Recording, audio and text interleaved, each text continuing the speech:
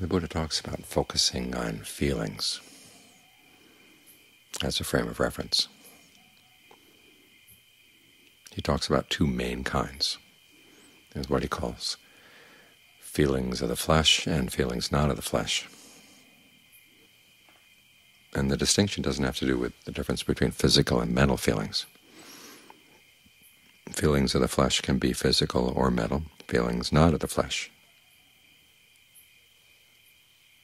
can be physical or mental. The difference lies in where they come from, the issues that they're related to. Feelings of the flesh refer to a sense of pleasure or pain, or neither pleasure nor pain, that you feel when you either meet with things that you like in terms of sight, sound, smells, taste, tactile sensations. Those would be pleasures. Things you don't like in terms of sight, sound, smells, taste, tactile sensations. Or times when you're on an even keel, neither pleased nor displeased by the sight, sound, smells, taste, tactile sensations you encounter in the course of the day. These kinds of feelings can arise pretty willy-nilly, depending on your mood, depending on your attitude. They're kind of feelings we tend to encounter most often. As for feelings not of the flesh, these have to do with the practice.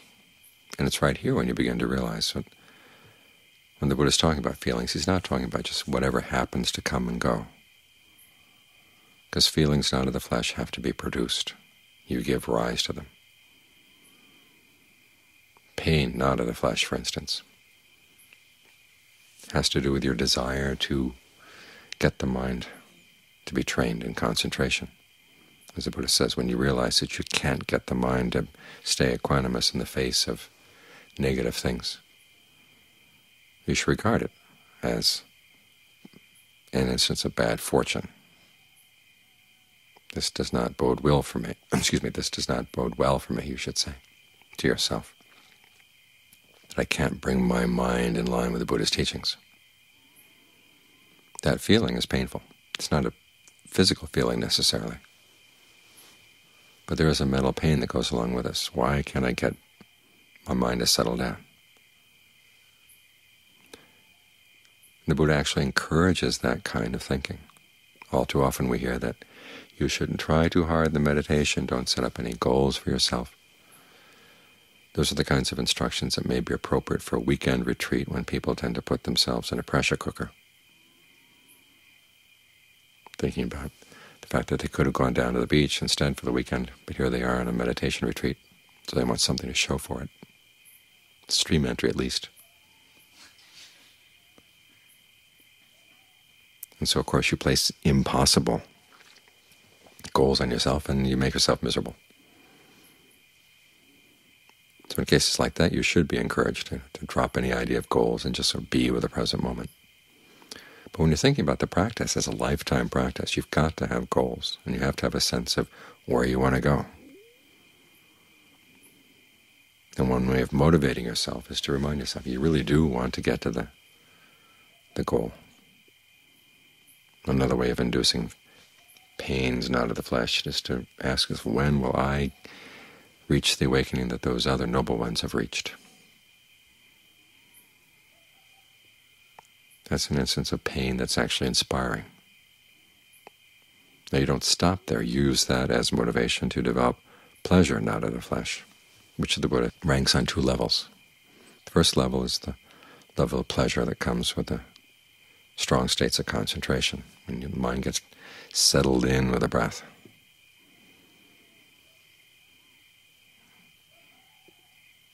And there's a sense of ease that comes with that, sometimes even a sense of rapture,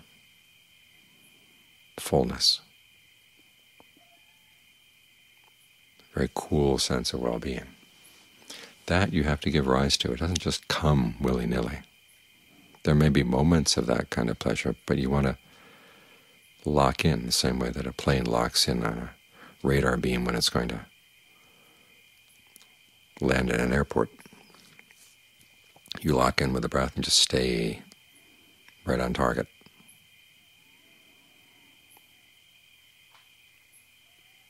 And there's a sense of solidity that comes with that. The Buddha says to indulge in that sense of pleasure, settle in and indulge in it.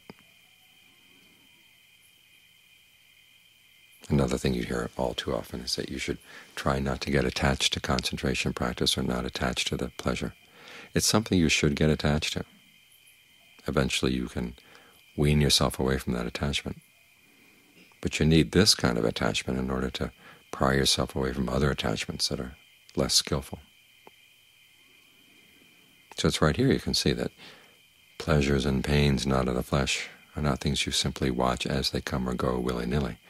You give rise to them when necessary.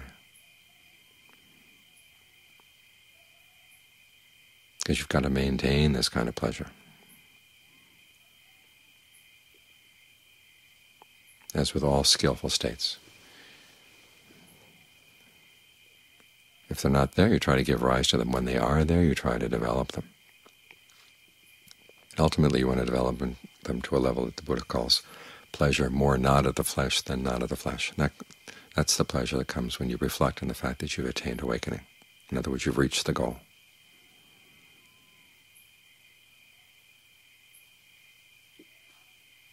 Similarly with equanimity.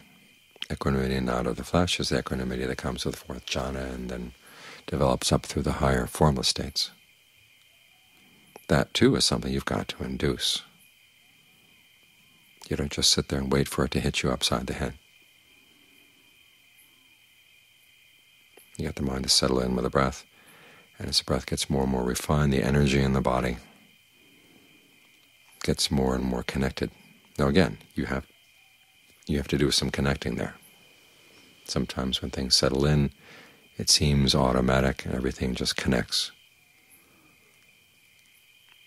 But if it doesn't, that's something you can work with. Think of all the energy channels in the body connecting up with one another. So they nourish one another. One part of the body has a little bit of excess energy. We allow it to feed other parts of the body. That's through all these multiple connections inside, which then get opened up to the pores of the skin so the energy suffuses everywhere in the body. That's when you can let the in and out breath grow more and more calm, because you don't really need it that much.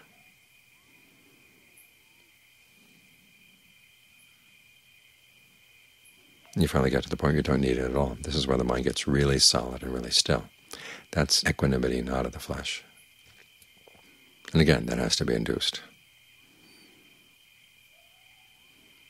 As for the second level, equanimity more not of the flesh than not of the flesh, that refers to the equanimity you feel when you've attained awakening. You reflect on the fact that your mind is now free from defilement. And this is a sense of great peace. So these things have to be induced.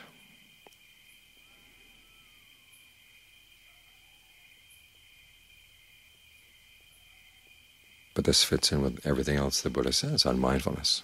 He talks about mindfulness as being a governing principle. If there's anything unskillful in the mind, the duty of mindfulness is try to figure out how to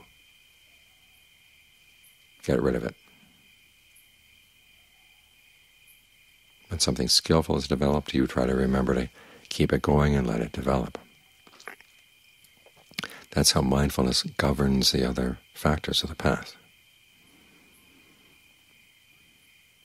In other words, it looks at what's there in the mind and it remembers from what you've done, of what you've heard. What do you do with this particular state of mind? The mind doesn't want to settle down. What have you learned about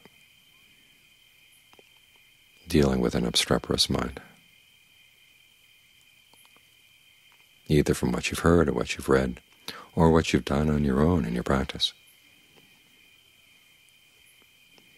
When things are going well, how do you remember to keep things well balanced?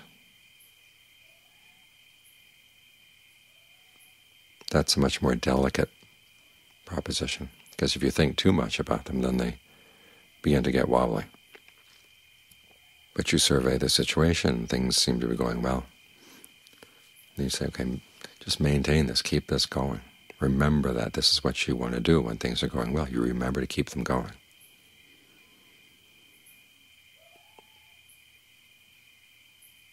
And try to detect any ways that you make the concentration more solid, the sense of well-being more subtle. Just not just a matter of being with whatever happens to arise or whatever happens to pass away. There are certain things you want to have arise,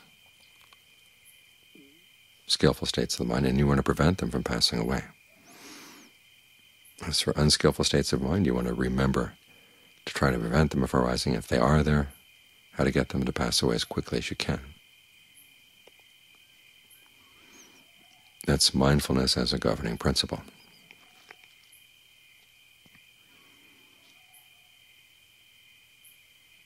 And the fact that the Buddha lists feelings not of the flesh under feelings as a frame of reference is just an illustration of that point, because these things don't just come or just go.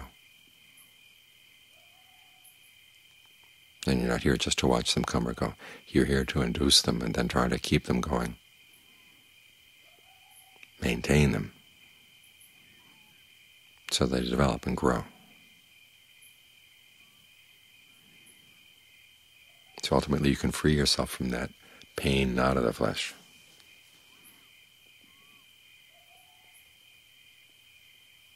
And experience nothing but the pleasure and equanimity not of the flesh.